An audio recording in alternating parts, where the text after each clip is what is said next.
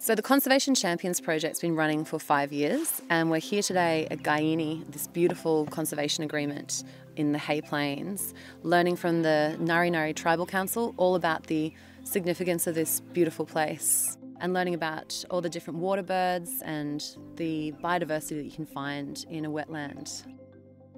The structure of today is that we'll have 3 or 4 activities in which the kids will rotate around through, and the purpose of that is so that they are able to engage with a few different presenters and also have some knowledge throughout the day that is linked to each other, so water birds and water bugs and plants, and also revegetation, so they all sort of speak to each other and the kids get a well-rounded view and understanding about those different concepts in one day.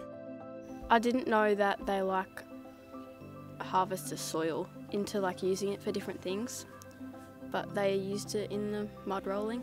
We're just rolling different seeds from wattle into them for them to dry out, and then they throw them on the ground into the cracks, and that's how the plants grow. We haven't really done anything like this, come out to a property and with presenters and done activities and learnt about the land.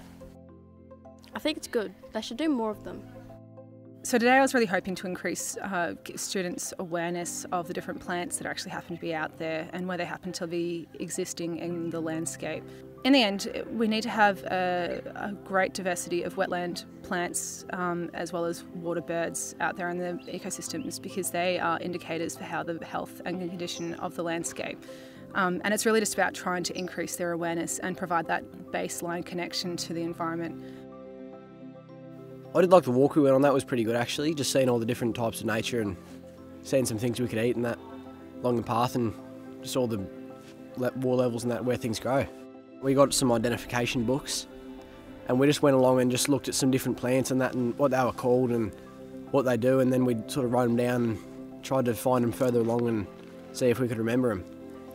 Oh, I think I sort of like it. It's been pretty good to learn about this sort of stuff that we wouldn't usually hear, and just doing some of the actually practical activities, not just learning about it in a book or something. We're actually going out and doing the work. Ag science is what I want to go into. I really love animals and biodiversity and trying to improve it and keep it so that everything flows smoothly for future generations. I knew a lot of the stuff that was told today. It was just a bit more information around those things, so yeah, it definitely helps going into the future. It's pretty amazing to have watched the Champions project grow over 5 years.